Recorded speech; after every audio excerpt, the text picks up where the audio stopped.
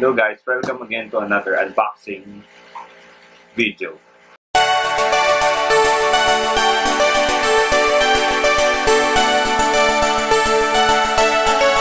Guys, welcome back to another unboxing video.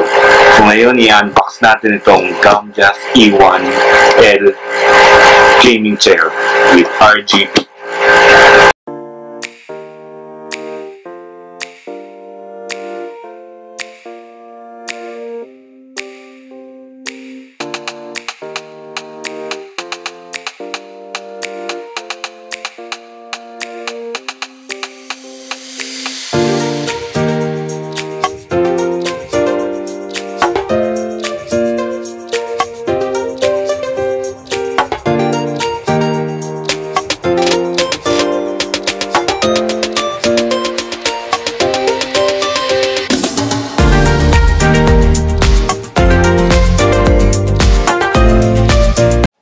So guys, ito na yung laman nung box nung Gamdias natin.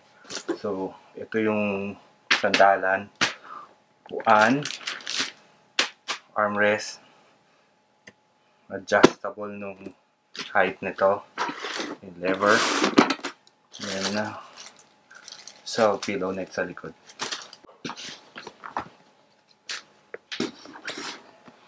Guys, ito siya. So, makikita nyo maganda yung pagkakagawa ng leather. Pati yung stitching. Okay siya. Maganda yung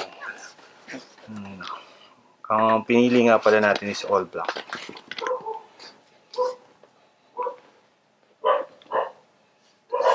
So, ito yung upuan niya. So, makikita nyo makapal yung upuan. Check natin yung leather. Mabalik naman siya kaagad.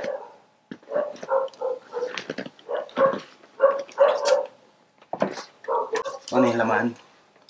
Let's go!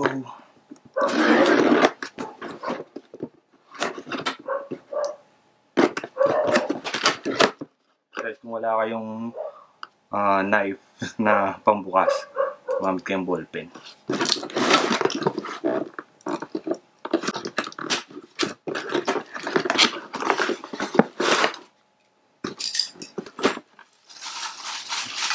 Kanisin, lalim.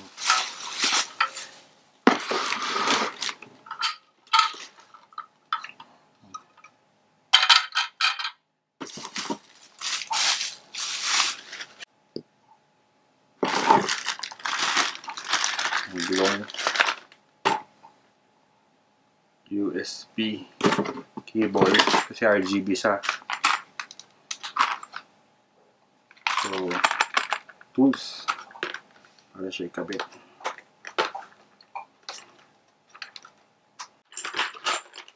Actually guys, yung manual. Natin ang manual. Step by step. Oops, kita ba siya? Manual.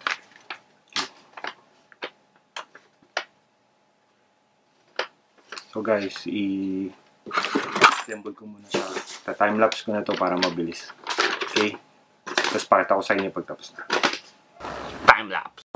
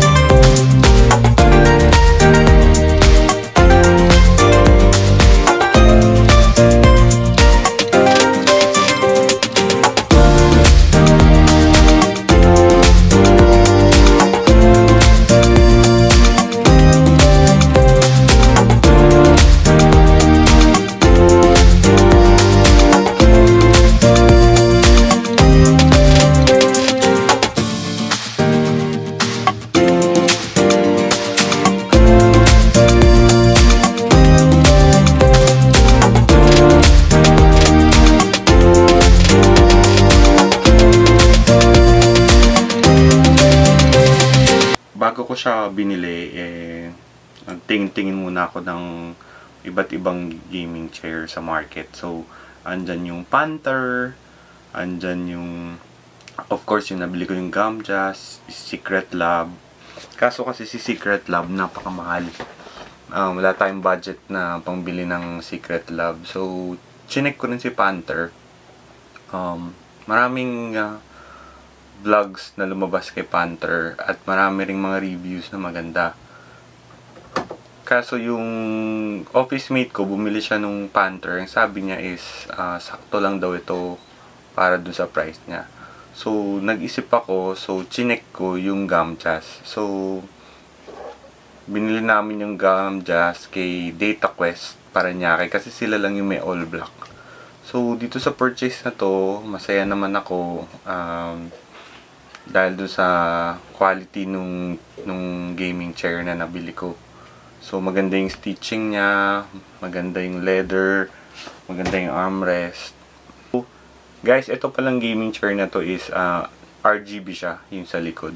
So, nakita ko siya, first time ko siya napanood kay Christian, yung YouTuber na magaling mag-assemble ng PC.